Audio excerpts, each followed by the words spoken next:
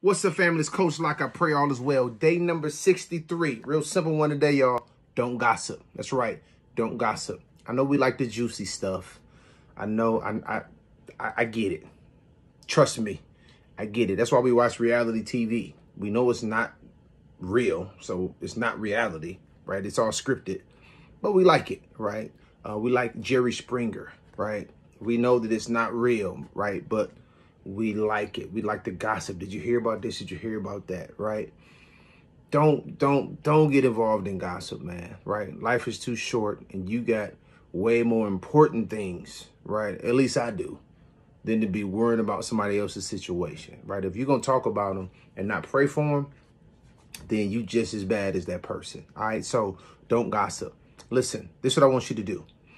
Be positive. Speak over your life. Speak over your marriage. Speak over your children, right? You want to talk about something? Speak over your finances, right? Speak over your health. Speak over your mental state, right? Life and death is in the power of the tongue. So don't gossip. This is the takeaway for today. If you can't keep from gossiping about others, cut your tongue out. I love you. Ain't nothing you can do about it. Obey God. He'll bless you real good. Don't gossip. I'll see you tomorrow.